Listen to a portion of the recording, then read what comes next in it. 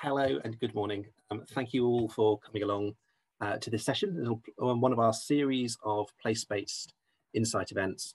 Obviously this one's about West Yorkshire, but we're doing a little tour of different bits of the country, from the Fenlands, Cumbria, Bath and Bristol, Tyne and Wear, all sorts. But of all of these events, this is the one that sort of so far has felt most like a homecoming for me, having worked in Leeds at Audiences Yorkshire and then ANCO for so long before I started at the Audience Agency. So it's a huge pleasure to see both so many of you here, but also to see various sort of old friends and colleagues in the room. So hopefully we'll be able to have a nice chat and discussion about what's going on the way through. I'm sure those of you who do know me will know that I'm really happy for this to be quite conversational. Do pipe up with any questions or comments or references to your own experiences. There is a section later which will specifically be about having a chance for a discussion, but by no means hold everything back till then if you've got things you want to chip in with. My colleague Isaac is with me, and he's going to keep an eye on the chat as well. So before we dive in, just a few intro bits. So as I said, I'm Oliver from the Audience Agency. I'm our Director of Evidence and Insight. I'm a middle-aged, white, blonde-haired, blue-eyed male sitting in a fairly generic, bland home office kind of vibe. For those who want live transcription, there's a button on the bottom. If anyone has any comments or questions or needs help on the way through, do please speak up. We have colleagues around to help as well. So here we go. So today we will be talking about a mixture of things, looking at the local population, looking at local audiences, having a bit of a conversation about that, and then finally trying to draw that together in various different ways. Now, for most of these events, we've had some kind of version of a map on the other side, but I think, I thought it was quite nice to bring to the surface just quite how many hugely exciting things are going on, both currently, recently, and heading forwards in terms of West Yorkshire. And I'm sure lots of you are as delighted as I was when we heard about Bradford the other week. So hopefully some of this will be useful for that. I know some of my colleagues are working closely with Leeds 2023. And I should also, I guess, say a little shout out and thank you to Hannah and Pam from Leeds Council for suggesting that we did this particular session in West Yorkshire and giving me the excuse to say yes to it, which I wanted to. So that's what we're going to be talking about broadly. I'll say a little bit more in terms of some introductory stuff and then dive in. We will have a break partway through just because 2 hours is quite a lot otherwise. But broadly speaking, this is what we will be looking at. I'm just going to move the cameras so I can actually see what's written down. So we'll be using lots of different sources to look at the West Yorkshire area. We'll partly, but not to a huge extent, and I'll explain why later, but we'll partly be using a big nationally representative survey that the Audience Agency have been running since 6 months into COVID, so since October 2020, called the Cultural Participation Monitor, which is obviously written wrong there, it turns out. But that's looking at attitudes and behaviours of the whole population across the country in terms of before COVID, during COVID, and then looking to the future, whether that's participatory, whether it's attendance, whether it's digital. And we've been running that in multiple waves through COVID. As I say, we've done 6 waves now, we've got a couple more coming, and it's really given us a viewpoint of sort of how people are responding, but we've collected big enough samples, we can also then look at it by region, by a particular demographic slice as well, and it's representative by region and ethnicity and age and gender and audience spectrum. Speaking of audience spectrum, a bunch of what I say is going to be based on audience spectrum, which is the segmentation model that the Audience Agency has developed and uses, and that it's a model that is based on cultural engagement, and it's based on geography as well. So it links people in particular places to groups who typically are more or less likely to do certain types and combinations of activities. And I'll describe it in a bit more detail in a sec. The other thing that's quite nice about this session is that we very recently launched an enhanced version of Audience Spectrum. So this is one of the first places that we'll be sharing that, and it allows it to be a bit more precise on certain things.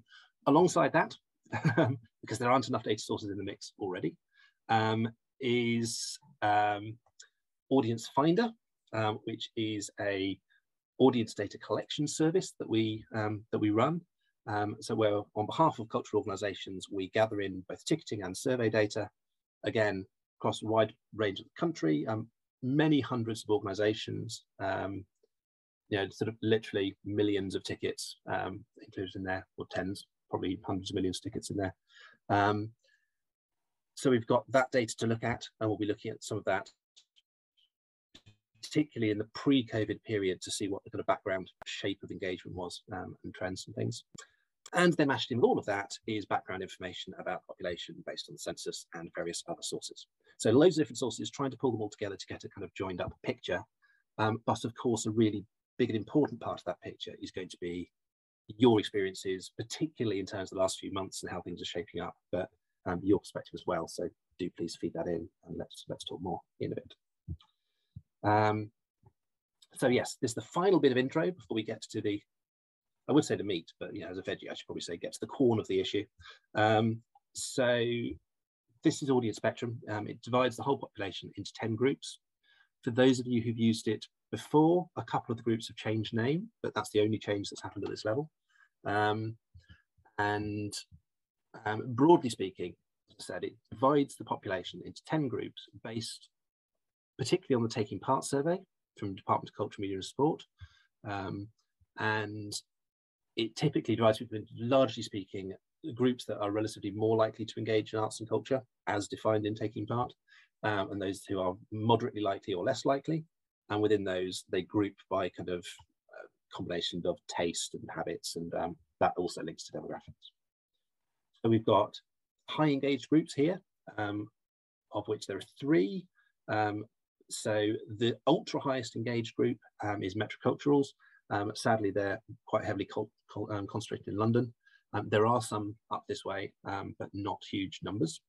And then the other 2 highly engaged groups, broadly speaking, commuter land culture buffs. The clue in a way is in the name in terms of where they live. It tends to be commuter belt, tend to be a bit older, a bit more affluent, slightly more traditional tastes, but also quite varied.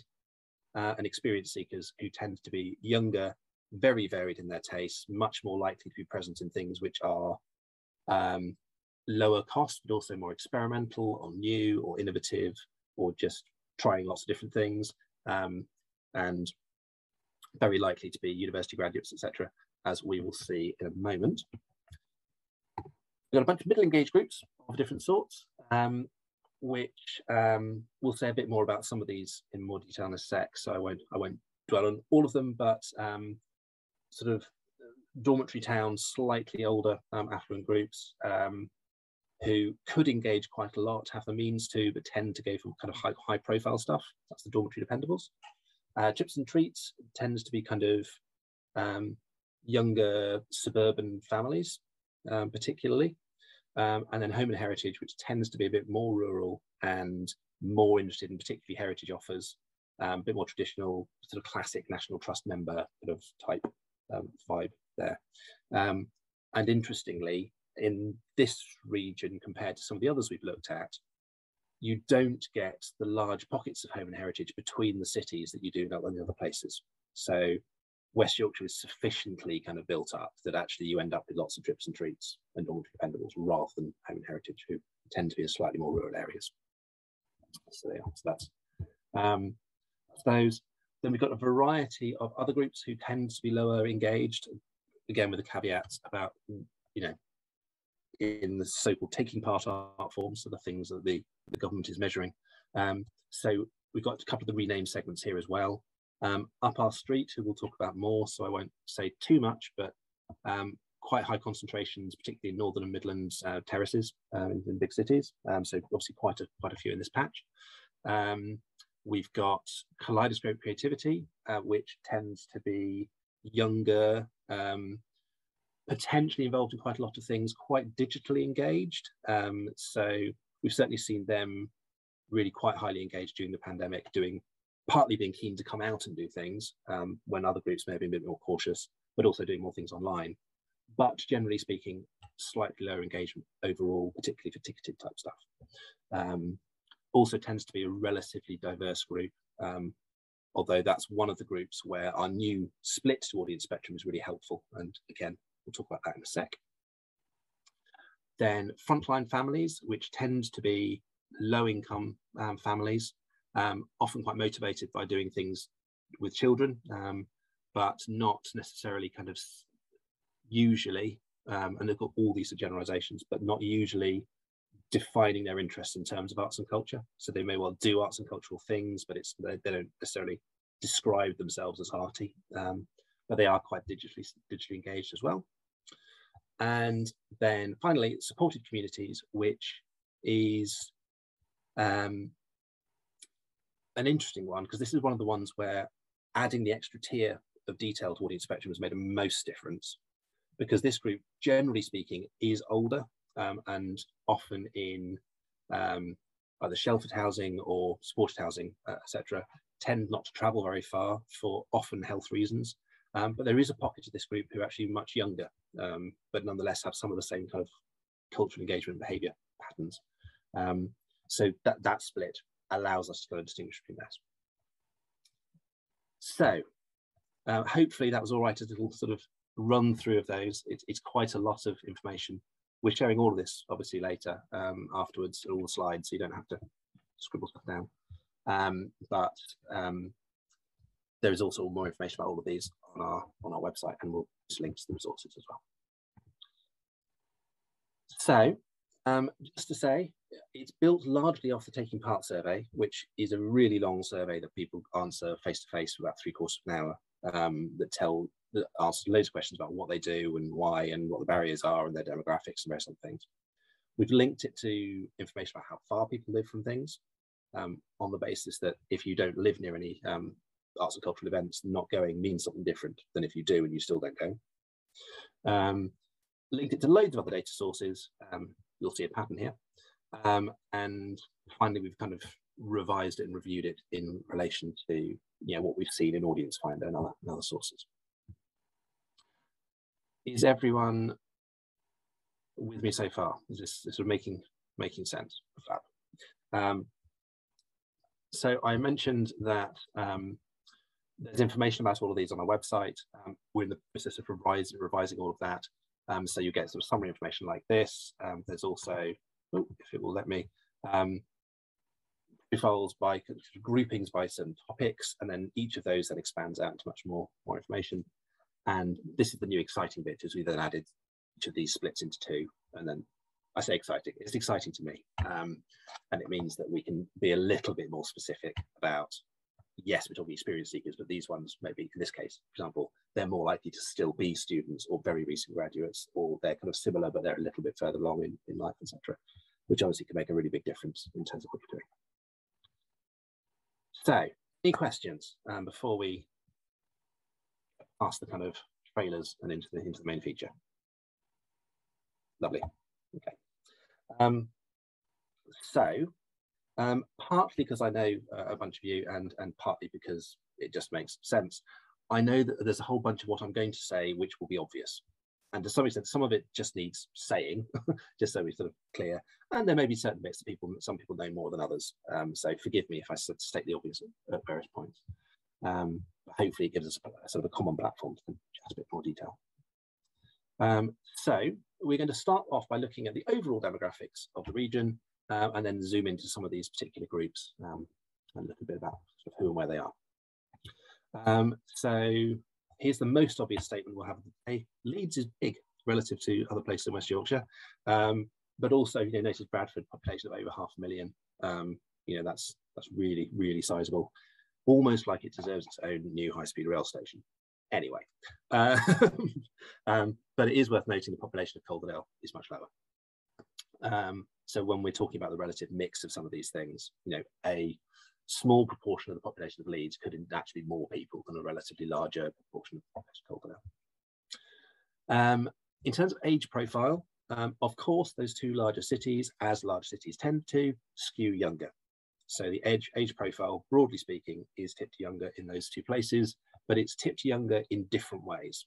And again, this probably won't be a great surprise, but Bradford, relatively speaking, has a higher under 16 or sort of child population, whereas Leeds, it tends to be a bit more concentrated at the kind of late teens, early 20s. That's not just about the fact that there are loads of universities, although of course that does make a difference, but it's also something about the kind of employment mix in the city and you know, the scale of what's going on and the draw for younger people. It is worth noting that last thing, just because I think we often see big universities and think, oh, that means that's lots of people. They have tens of thousands of students, but obviously the overall population is so big that there needs to be other younger people in the mix for that to work. Just one little explainer of this graph here, because it's got a slightly weird scale. What I haven't done is just done the percentage within each age category, because some of these categories are bigger than others. So where a category has twice as many years of age in it as another, it would just look big unless you divided it down. So this is showing the percentage of people in any 1 year of age worth. So it basically just levels it out. So in a way, it means you don't have to worry about the scale on this. It shows that, if you like, the true proportion, with a caveat that I've had to make up a number for the 65 plus. So I've kind of set it at 20. But yes, so that's the overall picture. Skews younger in that direction. Calderdale, to some extent Wakefield as well, skewing a little bit older, although I think older probably with slightly different population groups, as we will see. Now this is a sort of an interesting one, because I had a bit of a rootle around and I can't find particularly good, more reliable, consistent data that is more recent than the 2011 census. Hopefully many of you do know that and do have that. So this will be, you know, massive pinch of salt, not least because we know this changed quite a lot between the 2001 and 2011 census. So we would expect it to keep changing as we go forward. So for example, for Bradford, that white figure was, I think, 78 in 2001, now 67 here. I would expect it to be somewhere in the kind of high 50s, mid 50s. The new census data is out soon and will obviously be much more helpful when it arrives. So, you know, I think we can say that it is a more diverse region than average, obviously with particular areas, and particularly obviously a large South Asian population. And this is another thing which will be very obvious to many of you, but probably worth saying. When we look at the Asian British population within West Yorkshire, obviously it's really high population in Bradford, but it's particularly concentrated in the Pakistani community, but also it's the largest Bangladeshi community. Other areas may have larger proportions of Indian people in them. So Kirklees to some extent, but Leeds in particular. So worth noting that, you know, not to generalize about Asian audiences in the area, that actually there is a bit of disparity, which will have obviously all sorts of different implications in terms of, you know, language and religion and communities and whatever. Okay, so this is a summary of the audience spectrum profile of West Yorkshire in the solid bars compared to Yorkshire in the middle, and then England on the right-hand side. And what you can see is that West Yorkshire is very similar to Yorkshire across the board, which isn't a surprise because it's obviously about 40% of the entire population of Yorkshire anyway. And West Yorkshire is very varied. But there is a slight tendency to skew towards some groups rather than others. So there are slightly more of these frontline families, for example, but only marginally. There are more kaleidoscopic activity, and we'll see in a bit that that's particularly concentrated in Bradford. But broadly speaking, apart from that, it's pretty similar to Yorkshire as a whole. Where it differs from England is at the extremes. So the metroculturals I mentioned that are really heavily concentrated in London. As a result, they're not concentrated elsewhere. And then some of those groups at the up our street and Facebook families, more, you know, substantially more here than across the country as a whole. And we will zoom in a little bit to look at trips and treats, up our street, and Facebook families later on, just to kind of, because they're three of the largest groups, and yeah, I think it sort of makes sense to talk about those more distinctive groups, albeit they're not necessarily the ones that are always most highly engaged, but almost half the population are in those three groups. So this is where we get our little extra splits, and we can see this is the top 4 groups got listed here. We can see how they split between the subgroups and the descriptions of those subgroups. And it's really to note that for trips and treats and dormitory dependables, the 2 kind of middle engaged groups, the kind of often suburban families of various different types, there's a bit of mixture of everything in the mix here. With frontline families and up our street, it's much more concentrated on particular types of them. So for frontline families, it skews towards the younger, lower income families than the frontline families overall. For up our street, it skews relatively older and a tendency to be kind of older and more urban, and based in terraces and flats. So when we talk about these overall groups and there's overall profile information, it's worth noting that actually for this area, it's a bit more specific than that. Okay. So here's then the big picture across the whole of the West Yorkshire area. And just to note that the other one that really stands out is that kaleidoscope creativity is very particularly one of the 2 subtypes. So again, it's worth, if you're looking at that group, really focusing on the group K1, segment 1 of kaleidoscope creativity. A lot of the other ones in that group are again actually skewed towards London. So it just sharpens the profile a bit to say, actually, let's not think about the Londoners, let's talk about this other group here. And then just one other little bit for now, looking at the difference between local authorities for these groups, we can see a few particular differences. In a second, I've got a list of the wards that are highest for each of these groups. And actually, I think that's, for those who know the area really well, that can be quite revealing in terms of who tends to be in them, albeit, you don't want to draw too broad conclusions from that. But experience seekers, for example, really heavy concentration in Leeds. And then when you look at the stats, bits of Headingley are like 91% experience seekers. You go, okay, so it's them. Kaleidoscope creativity really big in certain areas of Bradford, but then a bit more variability in terms of some of the other groups. So where we talk about up our street, probably less of a priority in Leeds in terms of overall size of the group. Loads of frontline families, particularly in Wakefield. So yes, it's a bit of a mixed picture. Also supported communities. And that ties into that thing I said earlier about Calderdale and Wakefield having relatively older populations. But in the case of Wakefield, there's a higher concentration in these groups as opposed to Calderdale. It's maybe some of the other groups who are like community land culture buffs is relatively high, and they're a little bit older, not huge, but a little bit. So yes, here is the list of places and the proportions of them. So some of these will be, will kind of tell their own tale in terms of who they are. Community land culture buffs being really big, Harewood, Wharfdale, Ilkley. Experience seekers, Headingley, and again that's sort of its own tale. Maybe worth noting though, if these are the highest concentrations in any given ward, how much that varies for different segments. So it's super concentrated for experience seekers, that real kind of university village feel up in Leeds.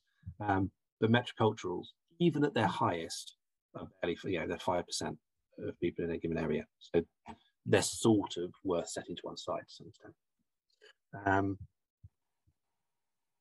But yes, so hopefully that gives a bit of a feel, a sense of what the different groups are like. And obviously, it might be helpful if you're thinking about particular groups and what you're doing. And then this is just showing those 3 groups of most interest.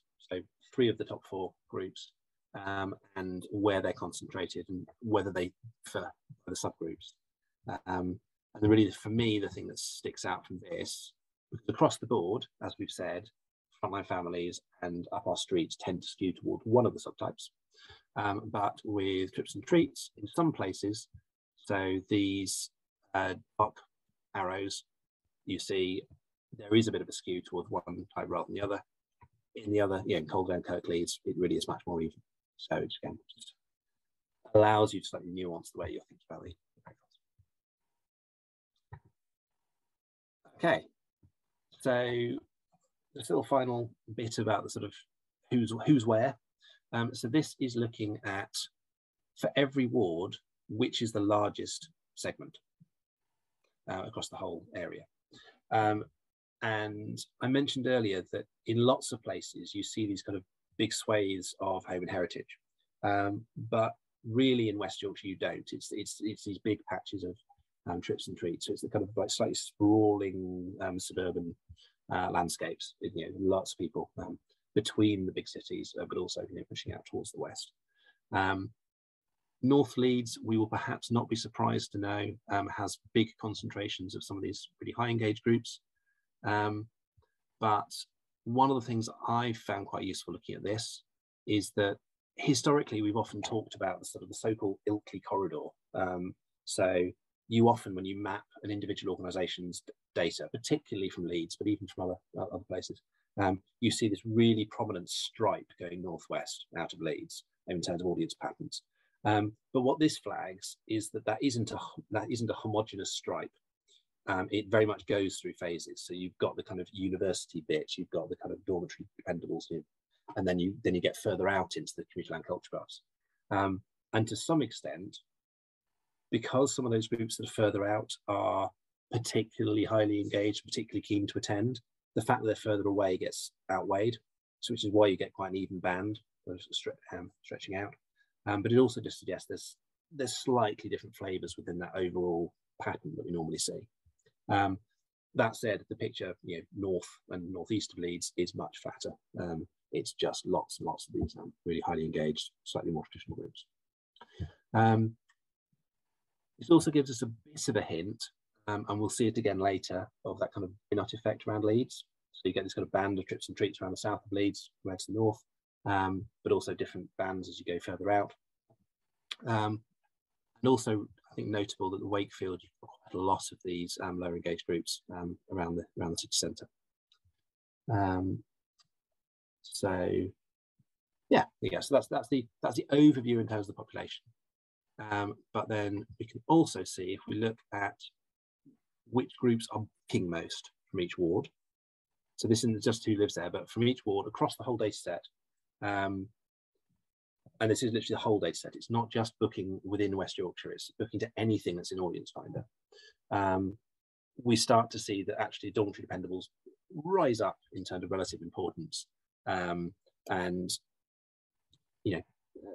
particularly, I guess, in Wakefield, they kind of sort of take over a bit in terms of the population.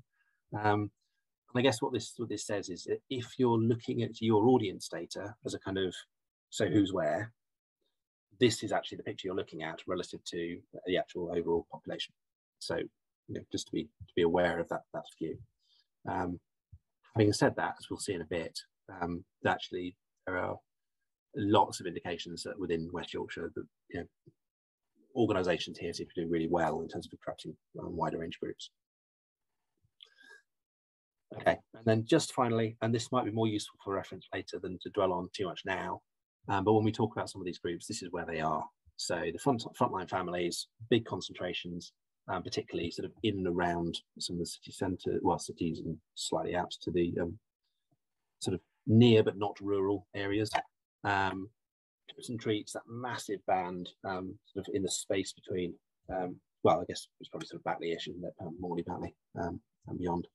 And then up our street, I guess it's skewing a little bit further south overall, but big concentrations, Halifax, Castleford, and so forth. Okay, so does anyone have any questions about any of that? I'll just have a quick check, see if there's anything in the chat, which I don't think there is. But hopefully that gave a useful overview, which didn't repeat too much stuff which you already knew. But yeah, it's a bit of a picture.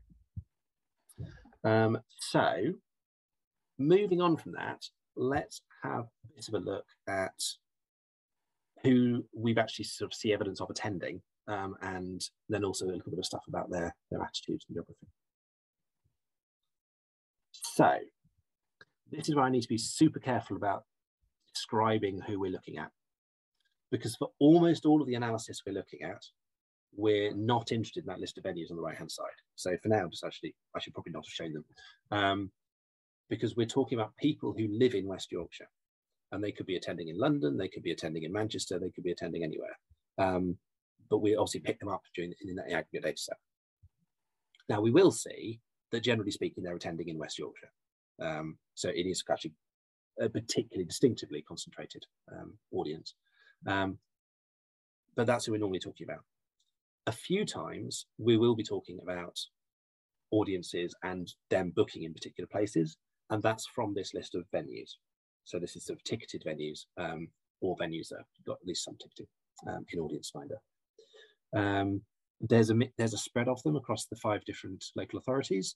It obviously doesn't include everything in every local authority, but it's a pretty big list. And then there's quite a few other Yorkshire venues, albeit outside of West Yorkshire.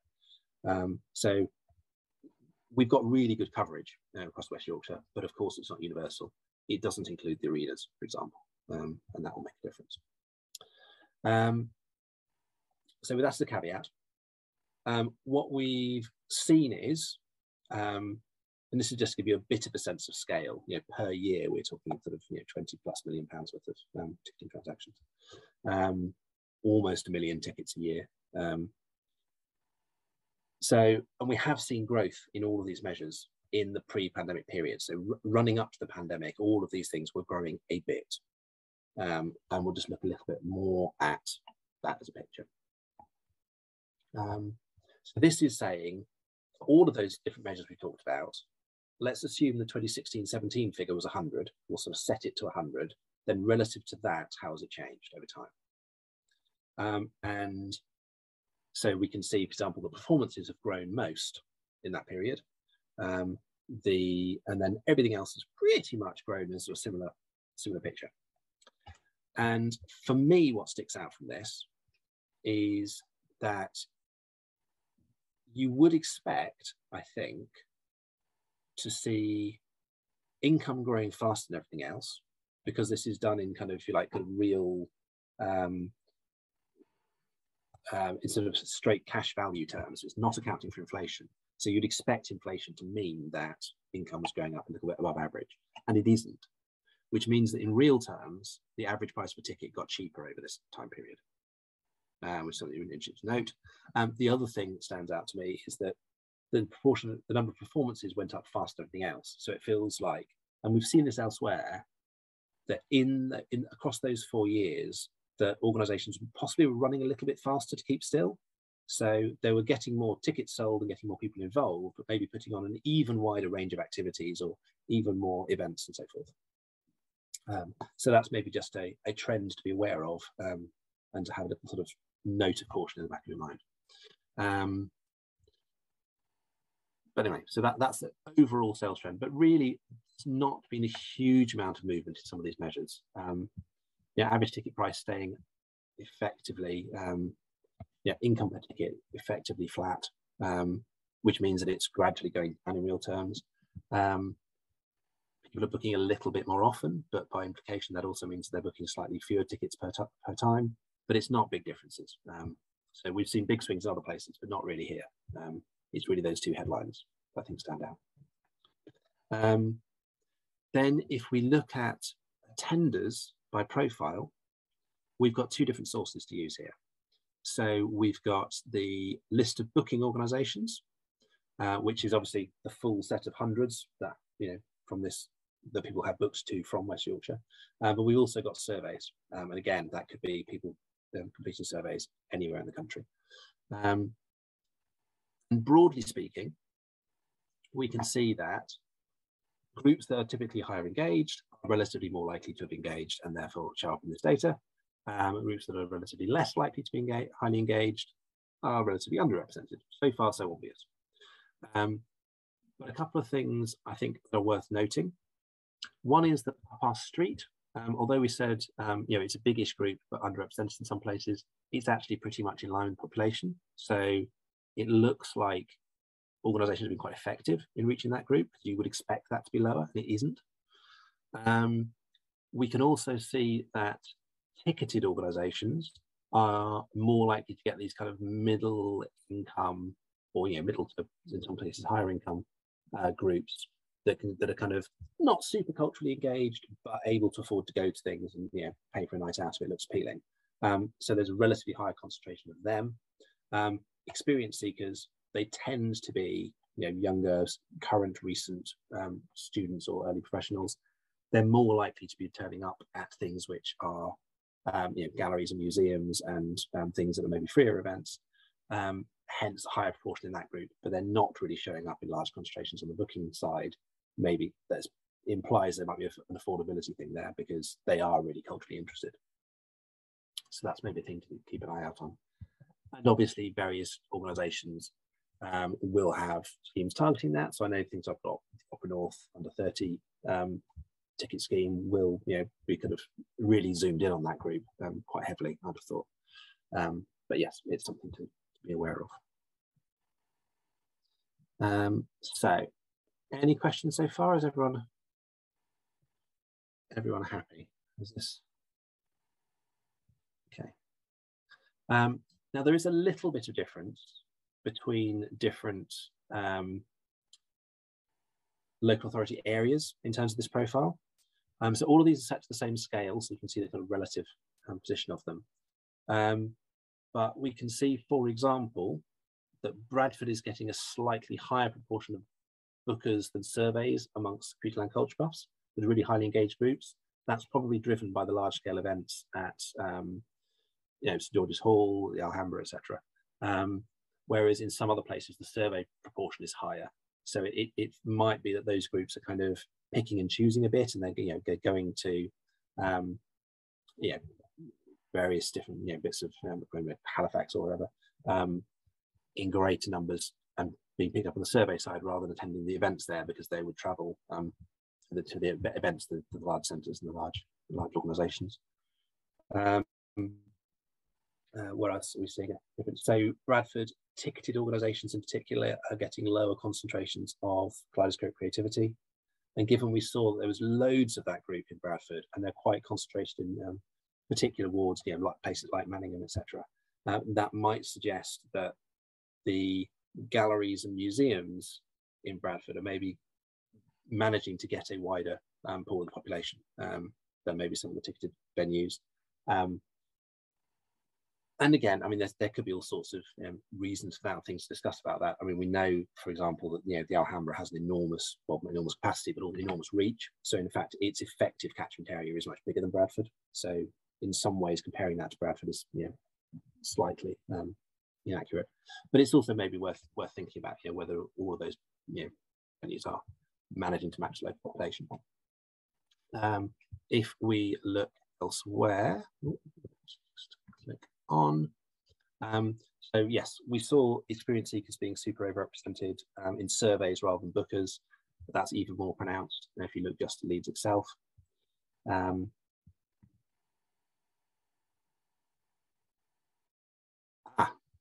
Yes, that's a really interesting comment from Mark. I'll come back to that in just 1 second, Mark. That is a good point. Then if we look at the picture in Wakefield, we're not seeing quite the same skew.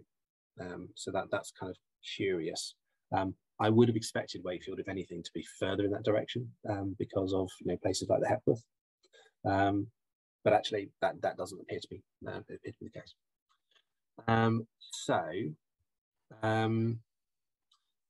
Going back to Mark's question, where he said, is the risk that these surveys is more about who fills out surveys?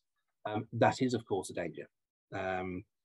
And I guess this is my moment to do a plea to all of you to be as robust and careful as you can in terms of inclusivity of who you survey and methods of sampling and making sure it's genuinely randomized and so forth. But what we tend to see in terms of the skew on who fills out surveys is it tends to skew older, it tends to downplay families.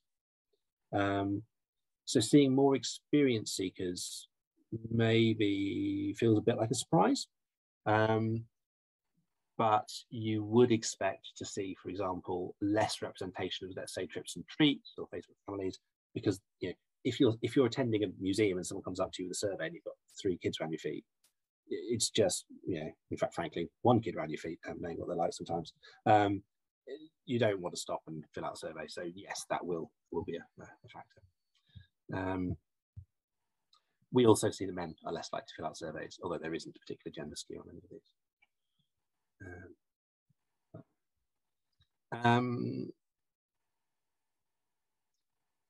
So yes, one thing you can do with surveys, which can be quite useful, is if you can track the basic information about people who say, I don't have time to fill out the survey, but I can give you, 3 or 4 bits of demographic information, so you can get a bit of a sense of, well, who are the ones who are underrepresented.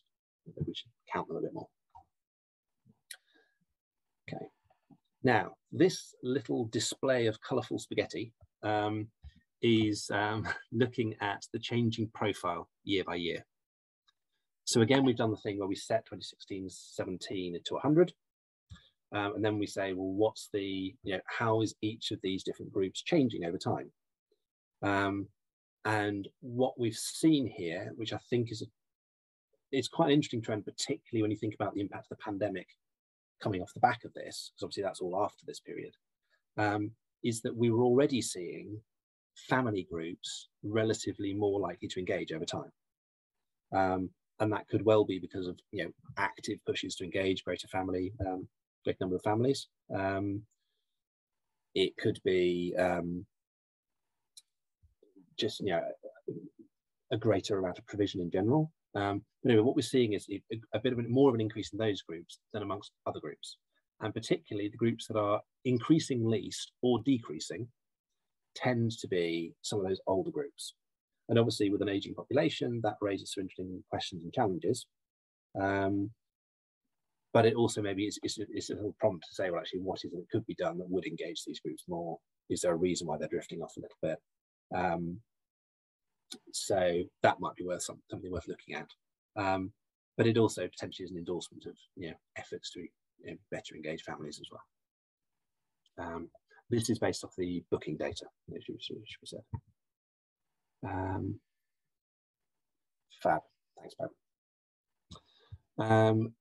So yes, so broadly speaking, what we're seeing is lower middle engaged family groups increasing, older, and maybe some of the higher engaged groups just got a flat or dipping.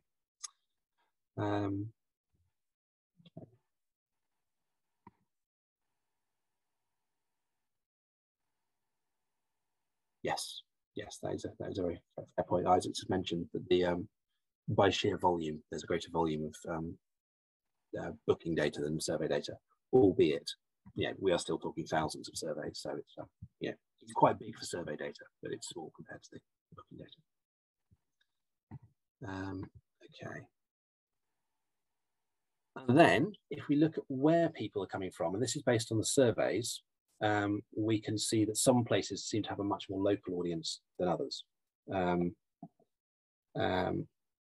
In fact, I think, because there's going to be a whole load of stuff about geography we're about to talk about, I think it might be good for us to take a little 5-minute break now, to give people a chance to, take a comfort break or whatever, and then we'll talk about a whole load of different geographical things all in one go. So if that works for everyone, have a little break in the flow of data and information. So I'm just going to, so we'll talk a little bit about the geographical picture that we're seeing in different places. But do please, if you do have any other comments and questions, do pop them in the chat. And particularly as we come to a discussion bit shortly, it'd be really good to have your thoughts and how things are going. So as I said, we looked in the audience finder survey data to look at the relative distances people were travelling. So this is based on the distance travelled by residents of this place, not at venues in this place. So what we're seeing is that Wakefield residents are travelling less far on average. And that's probably partly linked to both being sort of attached to a local cultural offer, but also if they do travel a bit further, the next further place to go, Leeds, is actually really quite close. So you're probably not getting a sort of huge, you're not seeing that next place stretching the drive time in the same way that you would see maybe for like people in Huddersfield, where they're going to slightly further to other places. Also Kay-Lavelle, people staying relatively local. So again, these are the two places with the slightly older profile, which might be a factor. So the other thing I thought was interesting is that Kirklees was the highest, and I wondered if that was because there's quite a lot of people being pulled into that next band, because from Kirklees you're kind of stretching out to Leeds or Bradford or indeed Sheffield, Manchester, or wherever. So I think there might be a little bit of that going on and affecting the kind of distance people are travelling. But it's often quite useful to think about for people, wherever they are, what are their kind of range of options at different distance radiuses, because then it can really affect the choice they're effectively having to make between different offers. So if they're sat right between, let's say that they're bang splat between Leeds and Bradford, then they've got kind of offers in either direction. So therefore, which way do they go?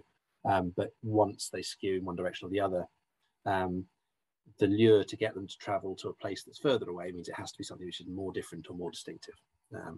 Although, of course, we do see a bit of that happening. That travel information does also link to engagement patterns, it seems. So, for example, Wakefield had the highest proportion of people who had attended before and attended quite recently, so within the last 12 months. And Kay-Lavelle was second on that list. So they're not traveling super far, but they are traveling to places that are, previous places they've attended. So we're talking about kind of like, if you like, there's greater churn of a local audience as opposed to, for example, Leeds and Bradford are picking up more new people. So it's it's a bit of a difference. And again, we could delve into all detail about what the profile of these different groups would be, but that's yet more weeks of work. So then looking at the wider geography in terms of where people are attending, this really emphasises the thing I was saying earlier about how local the West Yorkshire audience stays relative to other areas that we've looked at. So a third of West Yorkshire residents are booking to Leeds, almost a third to Bradford. Other large proportions, totaling getting on for another third across the other three local authorities, and really very few elsewhere. So I was really particularly surprised how low the rest of Yorkshire and Humber is, when you think that there's quite a lot of Yorkshire and Humber that's quite close. So really worth emphasising it. We're talking about really a very local audience, and we'll look at that split by local authority in a sec to show who's staying local from where. But I think this really backs up where we've seen, for example, the cultural strategy that Leeds City Council produced a while back, where it was even more locally than this. It was saying, well, actually, we want to look at engagement within communities, not just in the city centre, let alone spread out across the region. Which isn't to say that collaboration isn't important, but it's worth being aware of the needs to kind of reach out to everyone by actually having things really quite locally. So that's the overall picture, super concentrated, and similarly, but if not quite as extremely concentrated, when we look at the survey data, so 2/3 visiting within West Yorkshire out of the survey data, whereas the other figures are the booking data. If we then look at the proportions relative to the proportion of population in each of these places, it's maybe worth noting that Leeds and Bradford are both getting higher proportions of people attending in their area than in, they are proportionately in terms of the population as a whole, whereas some of the other areas, I guess most notably Kirklees, there's a greater tendency to be travelling out to the other local authorities. That's also partly about travel networks and convenience and whatever else, but maybe worth noting. So this, and in fact the next slides are essentially repackaging of this information, is where people who live in each local authority are buying tickets. So this is based on proportion of tickets rather than unique individuals, but broadly speaking, you can see, of course, that in most cases, most people are attending where they live. Absolutely what you'd expect, of course. Really high in Leeds, really high in Bradford, but still pretty high in Calderdale. What is perhaps more interesting is where it isn't such a stark picture. So again, you've got that thing about Kirklees with a greater variety of where people are going. In Wakefield, again, you can see the kind of prominence of Leeds as a kind of neighbour, a sort of alternative cultural offer. So although we saw that people in Wakefield were on average staying quite local, clearly there are quite a few going to Leeds. So Leeds not that far, and they're not going anywhere else very much, roughly speaking. So yes, and also worth noting that those figures, people travelling elsewhere in the country, also relatively low. Perhaps,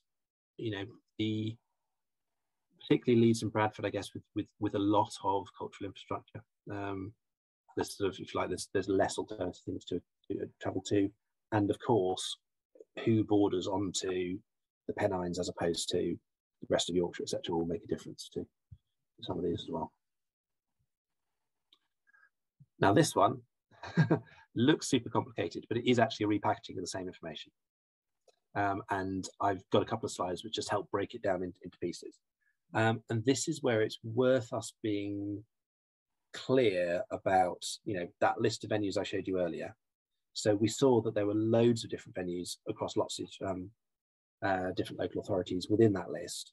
So, I don't think there are huge players missing that I'm aware of out of the kind of theatre pool, certainly within the region. But the exact composition of that pool will affect these numbers. So slight caveat on that. But the thing that struck out to me is that Bradford is a net importer of engagement, certainly in terms of ticketed activity, from all of the other local authorities already across West Yorkshire, which slightly surprised me. I was expecting that there'll be a lot in that direction, but a little bit heading the other way towards Leeds. So yeah, I think that's certainly quite interesting. I do think Leeds Playhouse was being refurbished during part of this period, which probably will affect these figures slightly. But nonetheless, that's only one of something like 7 or 8 different venues in Leeds. So yes, so broadly speaking, Bradford's a net importer from all of the other areas. Leeds is from everywhere else. Particularly, again, we see that Wakefield link, really, really strong effect there. And then we have this sort of interesting effect at the bottom. So if we look at so everyone's going, to Bradford more than Bradford's going to them. Similar for Leeds or everyone else. And then this final little triangle at the bottom, where they sort of everyone's switching with everyone else. So there's no neatly clear picture of where one of these centres being predominant. But, people from Calderdale more like to go to Kirklees, people from Kirklees more like to go to Wakefield, people from Wakefield more like to go to Calderdale, albeit it's almost quite marginal. I wouldn't lean on that too heavily because clearly there's fewer venues and/or less aggregate data there, but it does suggest a greater kind of evenness amongst some of those audience patterns, audience flows, and these arrows are very roughly scaled to give a sense of the overall feel of it. Yes, so that's the kind of overall picture. There is people being drawn, broadly speaking, northish. Does that surprise anyone? Or does that feel like what you would expect? Has anyone got any thoughts? Maybe if they want to pop anything in the chat, or if you're based in one of those areas and see large numbers of people attending from elsewhere, or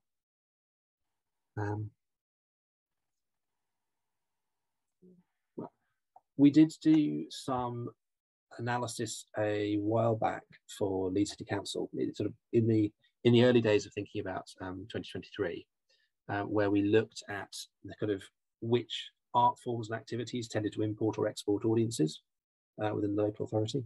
And that was quite interesting. You could certainly see that some things were very clearly, catering to a much more local audience. Other things, I mean, I think the two that stood out were, I think, Northern Ballet and Opera North had the tendency to be importing audiences as opposed to vice versa. Okay.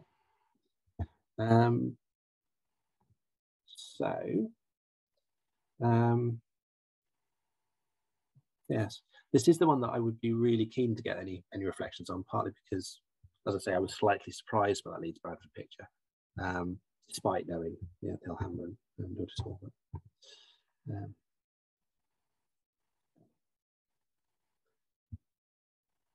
So next up, we've got, yes, Sam. You want to? Sorry, it took me too long to unmute there. Hi. Sorry, I know you've changed slide now, but just on the previous slide, yeah.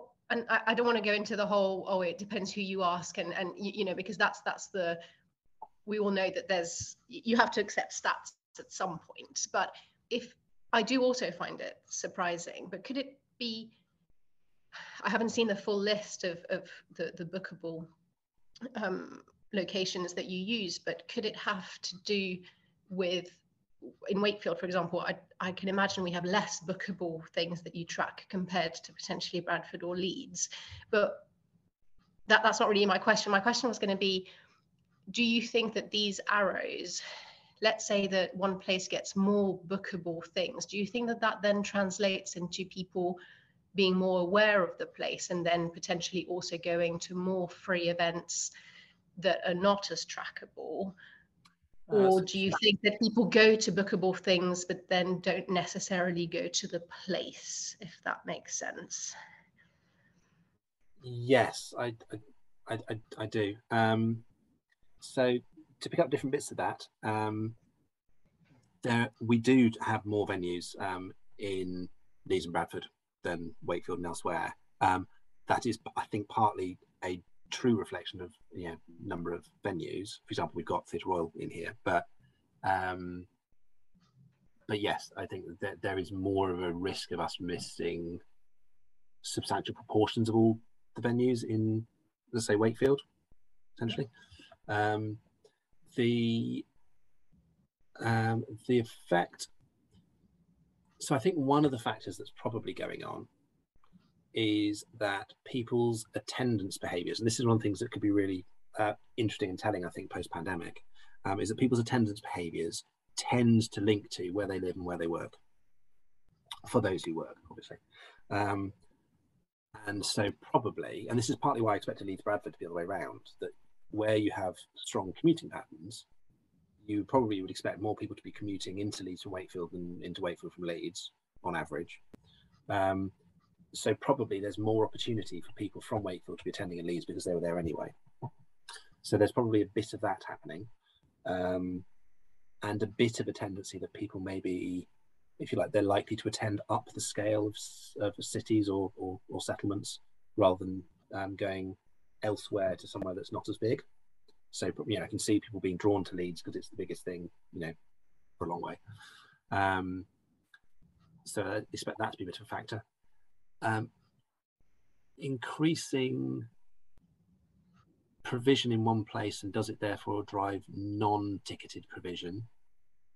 I would imagine that does have an effect, but it's probably relatively marginal compared to, for example, going for shopping or for other leisure, or eating out or nights out, or whatever.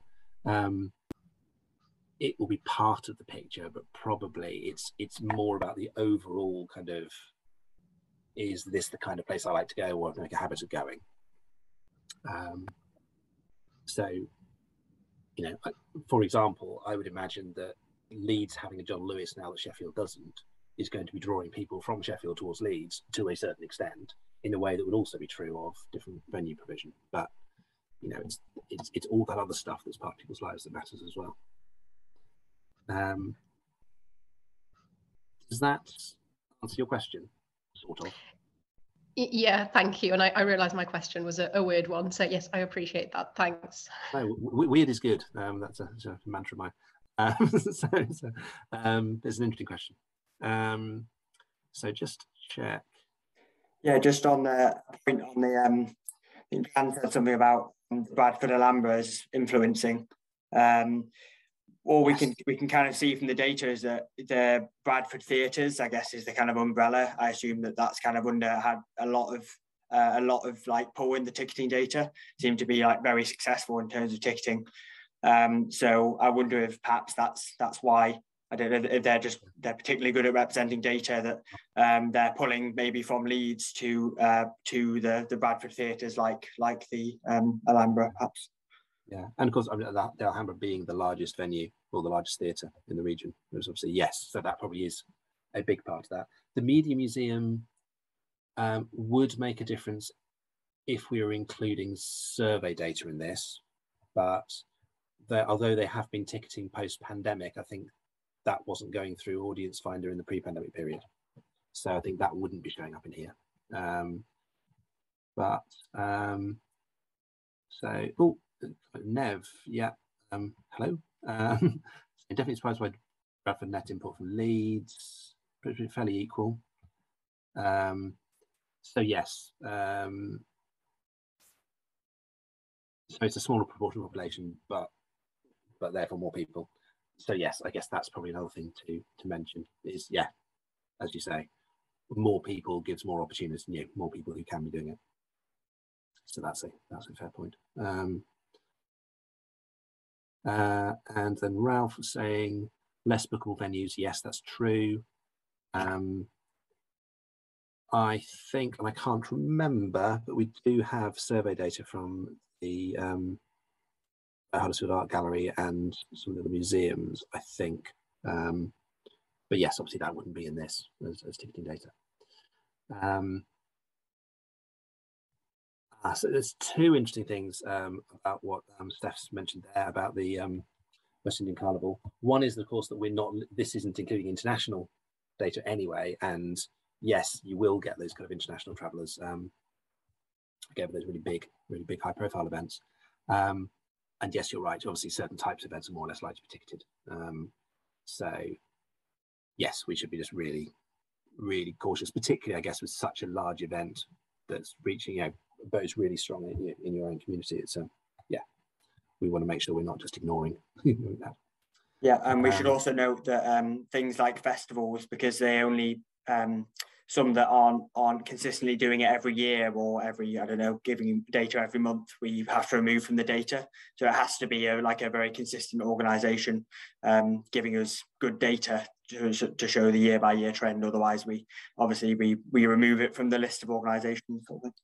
Yes, although just to be clear on that, we remove things if they're not showing data in successive years, but obviously an annual event would still be there unless we were then looking at month by month analysis, in which case we then go to the next step down. But yes.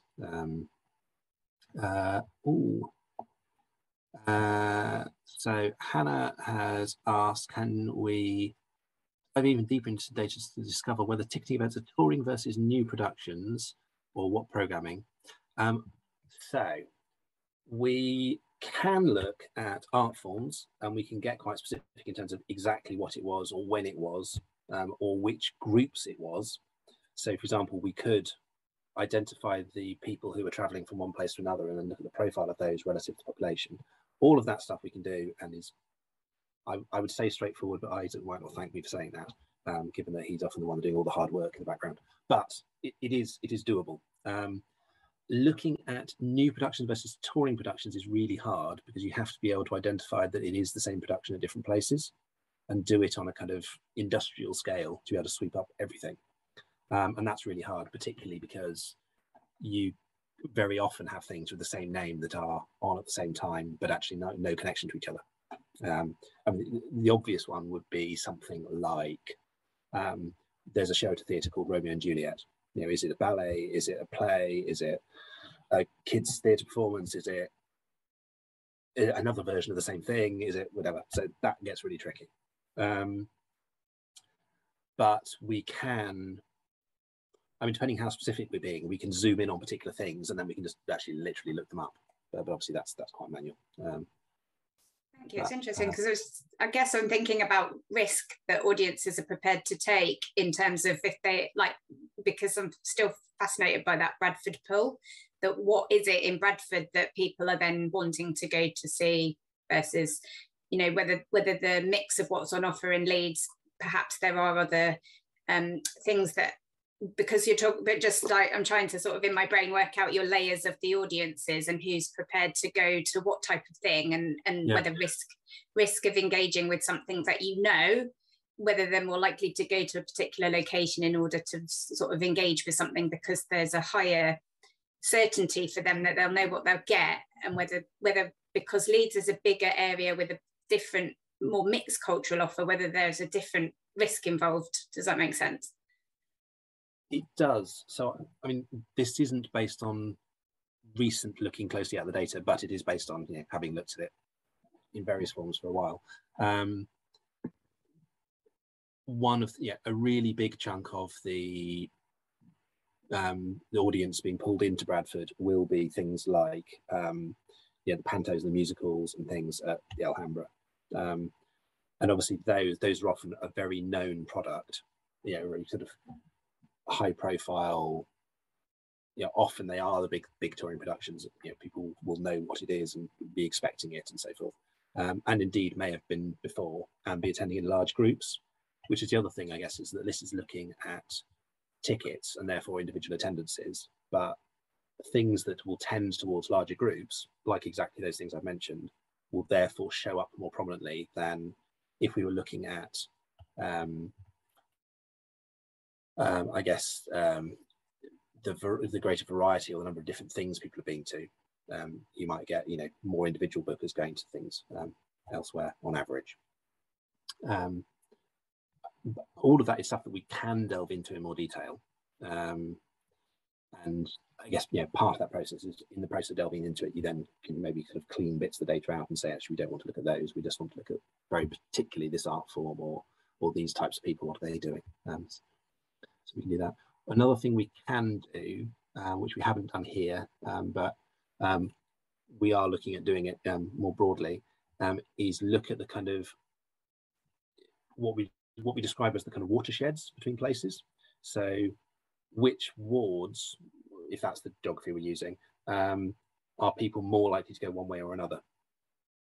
And I suspect in Leeds and Bradford, that could be particularly interesting because you end up with these kind of, so for example, someone like Ilkley, it's in Bradford, but probably has quite a strong link to Leeds.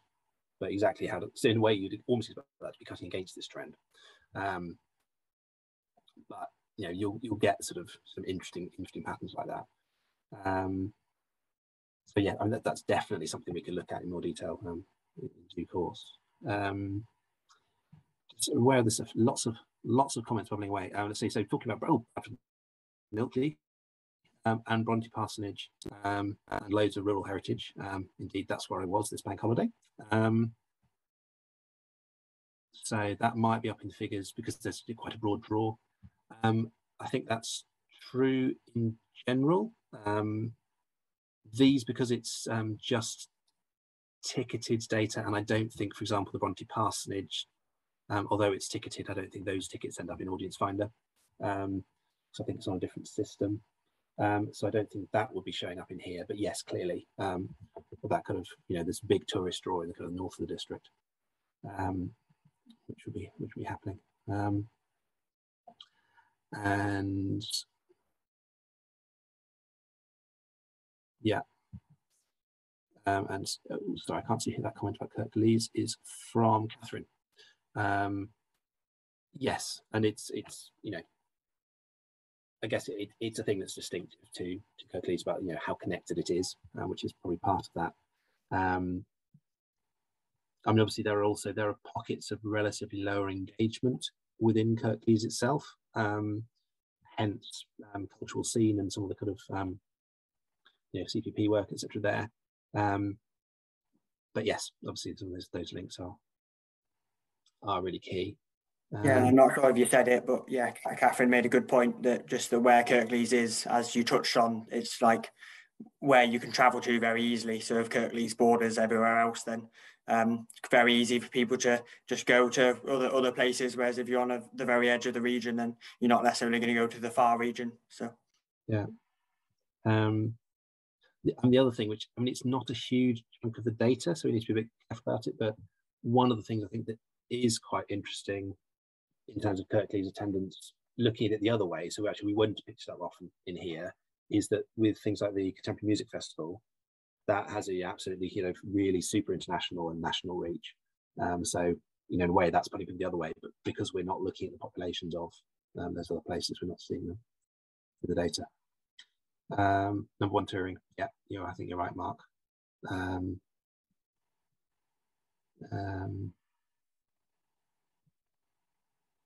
And Hannah's comment about it's positive there's movement and engagement across the region. I think that's definitely true. Breadth and diversity I think is really interesting, partly because I think there is so much variety in the different specialisms. So you get the kind of sculpture triangle focus, and you get kind of major events, and then the big touring, etc. So yes, I think that the combined offer is huge. Yeah, I think it's good that it's varied, but it is worth being aware that people's tendency to attend is very local. So we want to make sure there's opportunities locally as well as this kind of nice flow around the region, and certainly not losing people elsewhere. One of the things I find interesting with that, I'm not just saying this from where I live in Sheffield, but Sheffield Theatres, really has a huge catchment and really large volumes, and it's really local, and yet it's not pulling people out of West Yorkshire to the same extent that it is out of Derbyshire and Nottinghamshire and wherever else, which again is, I guess, a reflection of the strength of the offer up here. And the other thing, I'd say just to add to Mark's point about it being an exciting few years, and my goodness it is Rotherham Children's Capital of Culture in 2025 as well. I think that's really exciting. And one of the things I'm just a slight tangent, but one of the things I really love about all these big celebrations that are happening is that some of them are about places winning an existing national competition, like Bradford. But I also really like the ones where a particular place in Yorkshire have said, you know what, we're going to have a European equivalent to capital culture. It's not going to be called that, it's just going to be Leeds. And we're going to do it because we want to do it. In the same way that Rotherham was saying, there isn't a children's capital culture. Why not? There should be. We're going to do it and we're going to be it. And Wakefield having their own year of culture. So I think it's really, I quite like that. Spirit of just saying, right, we're going to do it.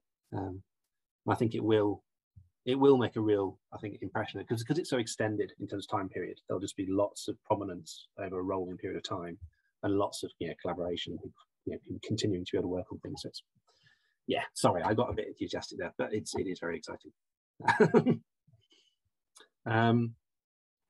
So yes, so it might be it's worth us looking in more detail at some of these interrelations and flows, and seeing exactly who it is that's travelling.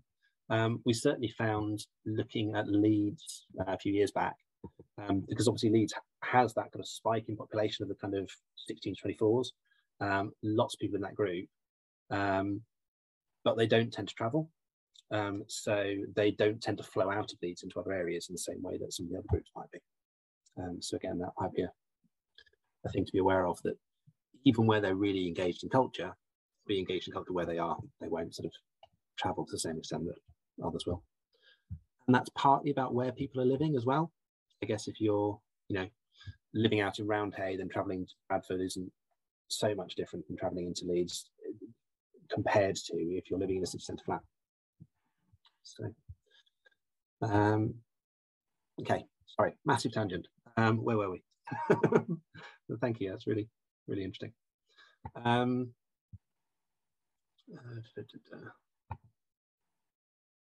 So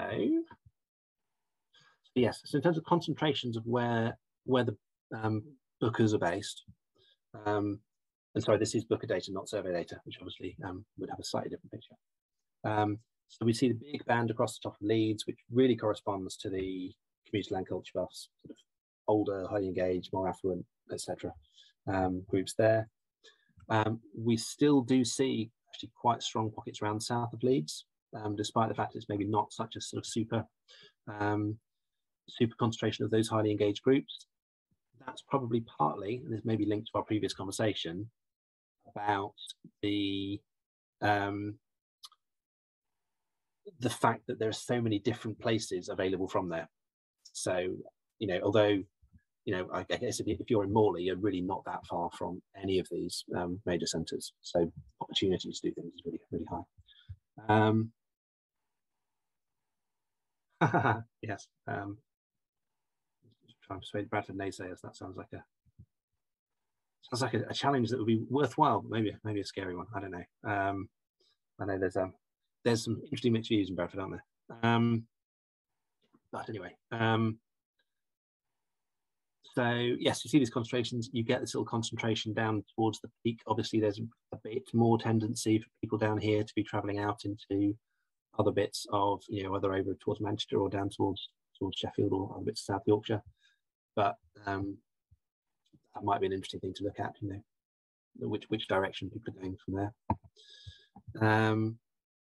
If we just look at bookers to local organisations, it's not a radically different picture. It just pulls it in a little bit from the north and east, which you would expect because you're now excluding York and Harrogate, for example, and Hull maybe. So, but yes, same broad picture.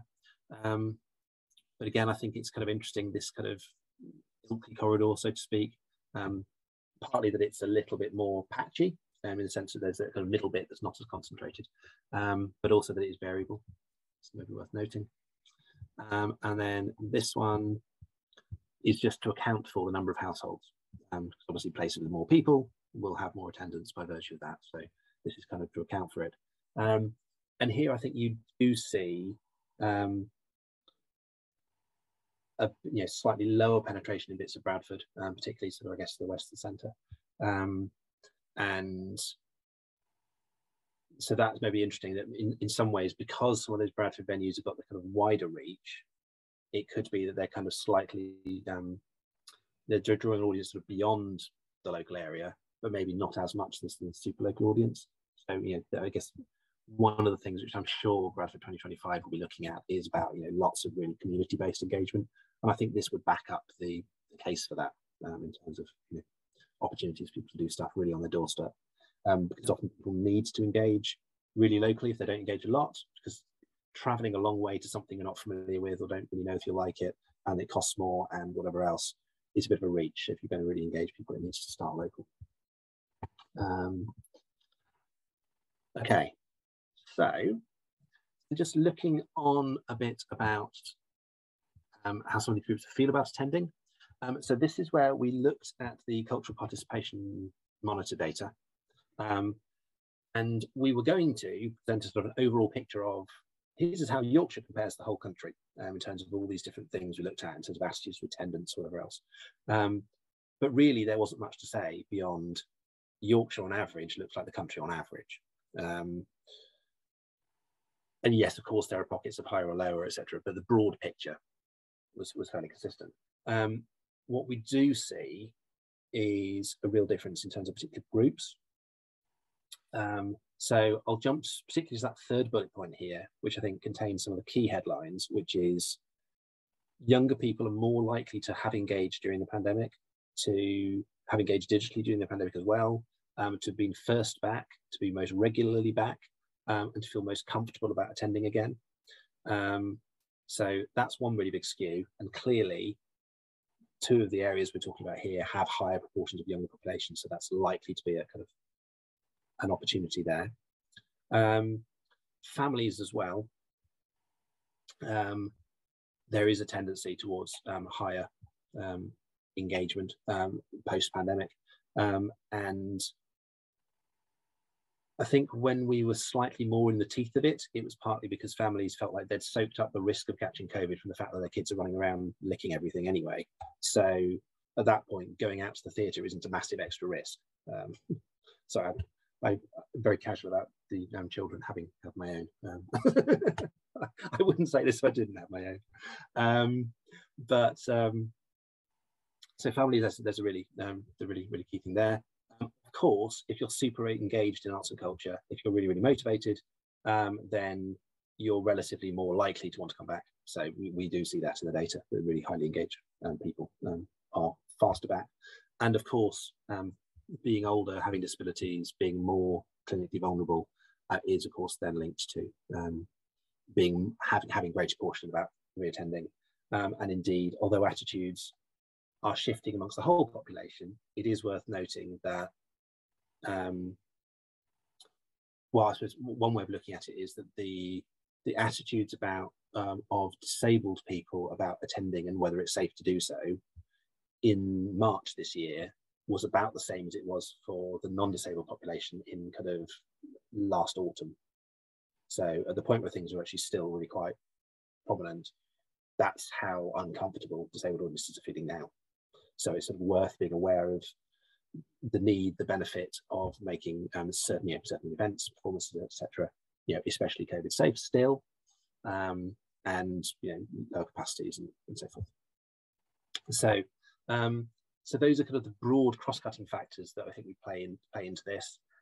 Linked to that, some of these groups that tend to have more families, that tend to be a bit younger, are equally more likely, therefore, to say they're happy to get back to normal. They think the measures of were more extreme than they needed to be, and that relatively speaking, they're happier to start attending again. So that would suggest, and this is where we pan back to that kind of what was the previous trend. We were seeing lots of family groups increasing their proportion even before the pandemic struck. And those are the groups who maybe are relatively more likely to be happy to attend now as well. So it really does kind of flag the opportunities in doing kind of more family friendly, younger pitched work. One thing I would absolutely love input from people on, if you would be happy to share, is what you're seeing in terms of audience profile since people have been coming back. Because we've had various conversations with organisations across the country where they've been a little bit surprised about what has and hasn't sold in the last 6 months, in that things that traditionally might have been considered really safe kind of core programme, but that's things that tend to appeal maybe to a slightly older, more traditional audience, have been harder to sell, and things that were often in the programme more as a kind of, this is something we think is creatively really interesting and worth doing, but we're not sure it's going to be hard to get an audience for it, have actually sold relatively better than they expected. And I don't know if that's something that any of you have seen, or have you seen the opposite? Or have you seen certain types of things doing really well compared to other types of things? I would be intrigued. I'm sure you would all each be intrigued to hear from each other about that as well. So if anyone feels brave to share any thoughts on that, and if you want us to not record it so it's not part of anything that gets shared, that might be a good idea. But if anyone has any experiences they want to share. Yeah, I'll share, Oliver. We came back around, autumn 2021, that's right, about September 2021. And it was a very slow burn, as you would say, with regards to not just particularly tickets, but more participatory stroke audiences. And it took to about Christmas time. And then since then, it's just gone huge. The demand of the people coming towards us, we're being challenged with our capacity. So it started us very slow, and you could feel people were a little bit hesitant regarding coming out of COVID, and were their children safe coming into the venue, and I think once we started that process and people came in and saw we were still adhering to, and we still are adhering to, social COVID safe guidelines, and again, a word of mouth starts spreading, doesn't it? People start talking, etc., etc. And so I would say we are now in a position of being very well, since Christmas, hugely undated with audiences, stroke participants, and any events that we've been putting on have been chocker. People want to come out, and they want to come out. yeah, so we've got a high energy of demand and engagement, I would say, yeah, since COVID sort of started easing out from our perspective. So just to say, for those that don't know you, it's RJC. Sorry, yes, that's RJC Dance, yeah. But also you tend to have a younger audience. We do. Children and young people from the age, I mean, interestingly enough, from the ages of 6 to 17, we'll be working with. We haven't reconnected with the 4 to 5 year olds, the really younger ones. We haven't done that as yet, which we're hopefully planning to do. Probably 2023 we'll move into that sphere. But from being very packed pre-COVID to obviously COVID happening, and it's almost like we're rebuilding, and the general atmosphere in the area is local area is engagement to get involved. People really do want to get involved, I think. So I think it's brilliant news regarding Bradford. Fantastic. Obviously, we've got 2023 coming too as well. And I think the pandemic has changed people's attitudes towards culture and enjoyment, and yeah. So that's a little comment. No, that's fab. I mean, it's great to hear that it's going well. Is anyone else got experience of how it's been going? I mean, at the risk of putting you on the spot just because I'm interested, and forgive me, but I can see it's slung lower here, and I would hope that some of the kind of things that you program, and indeed the fact that you've been doing loads of stuff engaged in the local community, could hopefully have meant that things are going really strongly. But I don't know is there anything you would like to share, or anyone else? Yeah, and we've just found, like most places, that people book later on now, so people aren't booking as far in advance. So there's particularly with a couple of weeks before we're putting something on, then we get a sort of rush for that. But I understand that that's the same for most places at the moment. Yeah, which does bring its own challenges, doesn't it, in terms of knowing what stuff needs extra help and then it doesn't. So that's interesting. So Leeds Museum's saying attendance poor for niche adult events, but stuff for families is much stronger than school holidays. Yeah, that's interesting. Yes, I found myself going to Leeds Museums a couple of times with family, which I guess fits that trend at least. I saw someone raise their hand, sorry, and I've lost who it was. I think it was me, Jan, from Keith the Creative. Oh, brilliant. Yes, thanks. Yeah. Just two things we've noticed. Things where we needed people to book, even if they were free, were far less well attended, or were attended by, and I'm completely stereotyping, more of the white middle class audiences. And things that were free and you could spontaneously turn up were definitely much better attended at our festival. And then also thinking of your thing about niche things, that are maybe a bit higher risk.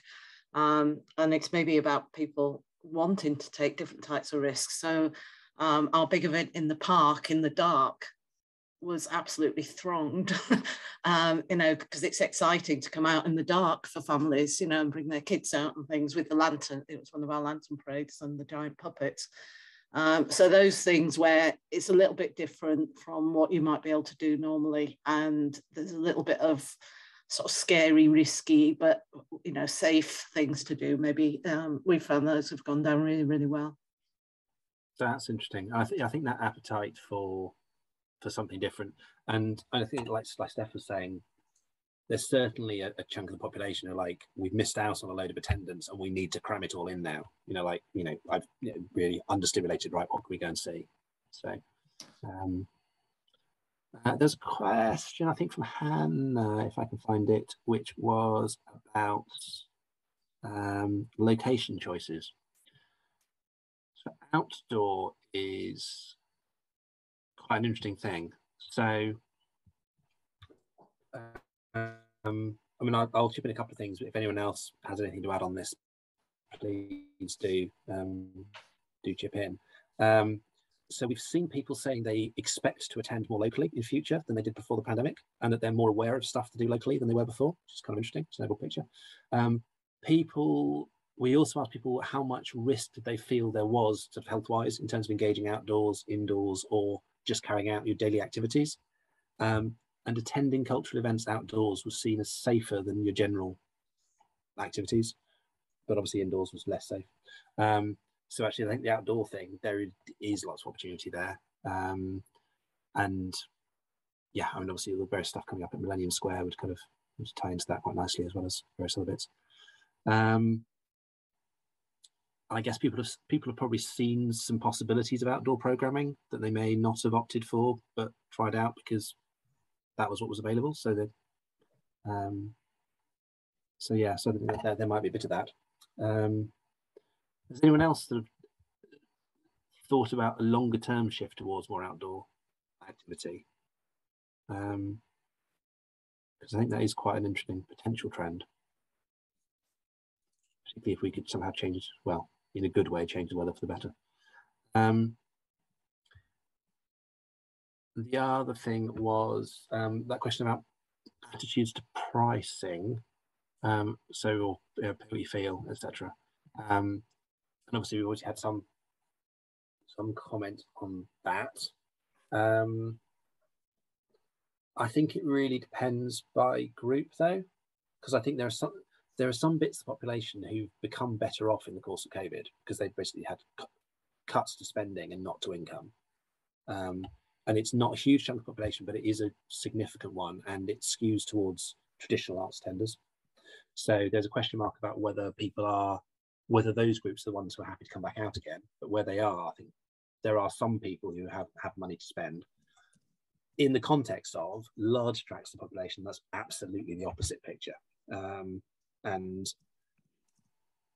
COVID itself was harder on certain groups, people on lower incomes and sort of more manual and routine, semi-routine occupations. And also they'd only hit hardest by cost of living stuff coming off the back of it. So I think there's a real challenge there in terms of affordability. And that's where, large scale, free to access, local activity, I think is really, really key. But I don't know specifically about pay what you feel beyond that. When we looked at attitudes to that online during the pandemic, younger groups were generally skewed towards being keener on that type of way of paying than older groups. So older groups might be happy to pay for a regular payment for something or a subscription or whatever, whereas younger groups are more happy with a kind of either literally pay what you feel or donation based or whatever. So Hannah from Leeds saying they've funded more outdoors activity, so it's great to hear. So yes, here we are. Where are we? Non-traditional larger indoor spaces too. Like shopping centre, great. Hard, yes, not tracked by formal data, or at least not tracked by art sector formal data. Who knows what the shopping centre is collecting? But yes, that's really interesting.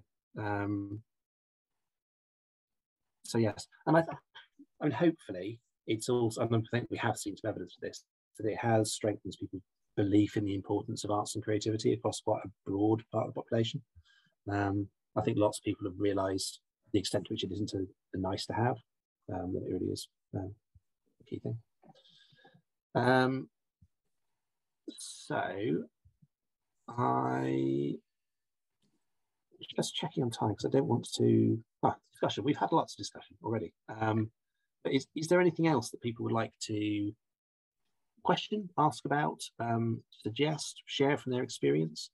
I'm aware that we're lucky to have quite a range of people here. Oh, Hannah, yes, please. Me again, sorry. I just wondered about digital, whether you've looked into sort of digital audiences, obviously, as a result of the pandemic, and what that's looking like if you have looked at it. We have. Yes, okay, I'll come back to the question from Gabriella. So yes, I mean, we saw a strong take up of digital, but particularly amongst people were already culturally engaged. So it wasn't broadening the audience as much as it probably appeared from a venue point of view. If you see bigger numbers, it was often the same people attending more different things or attending at greater volumes. I mean, not exclusively, and clearly there will be some extra engagement. And we saw the proportion of people engaging in digital starting to tail off once we got into the autumn, and people were substituting back. So there was a clear kind of crossover. We're going out in person, and therefore we're not doing as much online. But digital had kind of flattened a bit during the pandemic anyway. There was in the data you can see there was a big burst, and then it sort of quietened down a bit and then tapered. That said, there are a bunch of people, but particularly that same set of groups who are most likely to attend in person now. So kind of younger, more engaged, more urban families, etc., who are keen to keep digital as part of their mix of engagement. So it's definitely not people wanting just to switch back to how it was. Yeah, I'd like to agree with you on that one, Oliver, because that's been our experience. We had an explosion of online audiences because we basically put our practice online. So we were getting engagement, global engagement during the COVID time. And then when we went back to face-to-face, it wasn't, I'm doing face-to-face now and no longer online. We've ended up with like a hybrid going on. And we've actually got a little cohort of Leeds Black elders, really, that only want the online. They don't want to be leaving their homes on the buses and this. They want to come into their front room, which we do, and do their little sessions. So they are now a permanent online group that we have now, which wasn't we didn't have in COVID. And then we have the hybrid where you can choose to be online or in person for the older, for the middle-aged community. The people that have not engaged online or become less engaged are our children and young people, because they want to come back to do the face-to-face. Okay. But what's interesting, they are engaging more now in our social media. Which is an interesting one, much more than they did pre-COVID. So it's interesting, very, very interesting stuff, I think. No, it's intriguing, and certainly I think there's definitely a continuing role for digital, particularly in terms of groups that don't want to come back out. But yeah, no, that's really interesting. Just to answer Gabriella's very practical question about is there a reason why cinemas aren't generally tracked? There are a variety of more or less pragmatic reasons. One of which is that cinemas tend to use different ticketing systems, so we'd have to do extra rounds of IT build, but also often have very high levels of walk-ups, which means that their data capture is relatively lower, so it's been less of a priority. But we do have a bunch of film data in Audience Finder. It's just film that tends to be put on by organisations that do other things as well. And it's not that we don't want to include film data, and we certainly do include film in the participation monitor. So in terms of engagement behaviour overall, we have got that. But yes, not so much on the ticketing for that reason. Or indeed surveys, because I guess cinemas may be a little bit more reluctant to do surveying and have less of a continuous stream of audiences, and therefore it's harder to survey because everyone leaves the cinema at once, and so it's kind of harder to. But obviously e-surveys will be a way around that. So yes, unless anyone else has anything they want to add at this point, and I would very happily keep chatting to you all day, but I suspect that you probably have other things you want to do. I'll just move on to just a couple of summary things. It would be interesting to hear any reflections on this. And yes, and I'll sort of, it's by way of summary, I'll also sort of flag a couple of follow-up things. So we've said that Leeds and Bradford, the population tends to skew young, but very differently. That the obviously West Yorkshire has a large South Asian and Asian British population, but it's quite varied in terms of particular places, particular communities, even within particular local authorities. Audiences tends to be local, both in terms of the types of audiences there are and what we know their typical behaviour is, but also just watching the behaviour at an aggregate level. We're seeing it being quite local. So the importance of local placement and strategy is really key. It can't just be about big events in the centre, although obviously that's also a key thing as well. There's this interesting thing about Leeds and Bradford being quite reciprocal, but this pool, certainly in this data set at least, skewing towards Bradford, and different places being a bit more varied. Kirklees, people heading lots of different directions, so to speak, but Wakefield staying quite local, and the relationship between Wakefield and Leeds as part of that being something that's driving that effect. Going to Leeds is more local than going elsewhere would be. We'd seen sales growth, but a bit of a skew towards more activity rather than more income off a set amount of activity, and possibly income running a little bit below inflation, which obviously now we're in a position where inflation's rampant and people's incomes are really constrained, does potentially raise some challenges. So just from an economic point of view, that can be tricky. And I guess if people can prioritise, if you're already doing extra digital things and the overall programme has been getting bigger, is there a way of kind of really focusing? Obviously that's incredibly hard, but I mention it. The continuing growth in middle low engage groups which have higher concentrations of families, it could be quite interesting. It also plays into post-COVID trends, so that's kind of maybe a thing to look for. There's maybe an opportunity to promote more things that appeal to a wider range of younger people than historically there might have been, given the balance of who's most likely to be engaged now. So again, that could be an opportunity. So yes, that's just a few broad headlines. So I'd very welcome either now or indeed by email later, which I'll share my email in a sec. Very happy to hear further thoughts and follow-on conversations. We'll share a link to our community, which is a place again where we'll share the slides, but you can also have conversations about some of this.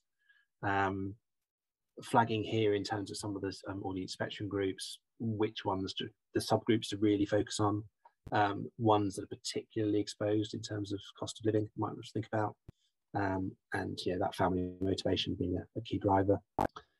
I think that is it from me for now. So yes, hope everyone has, as Catherine says, a lovely weekend, lots of cultural engagement, and obviously a great few years by the sounds of how things are going to be going. There are some other events coming up if these are particular to your interests. I'm aware we've not talked as much about visual arts this time as we could have done, and that was something which will be picked up in that session in August. But yes, other than that, to say, we'll share this content online. We'll take out the discussion bit, but we'll share the slides and other information. And yeah, just let us know if we can be helpful. So yeah, thank you very much, and good luck.